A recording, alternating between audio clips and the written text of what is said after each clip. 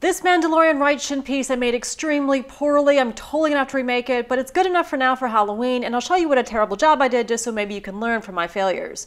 The piece is too big to print on my printer, so I used Tinkercad to cut the files in half, which was my first mistake. I should have placed the seam higher to be hidden by the ammo strap.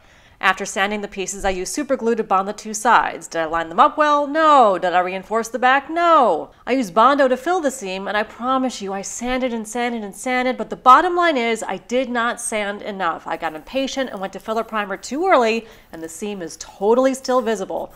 More Bondo only helps if I sand enough, but I didn't, and no amount of filler primer is going to fix that.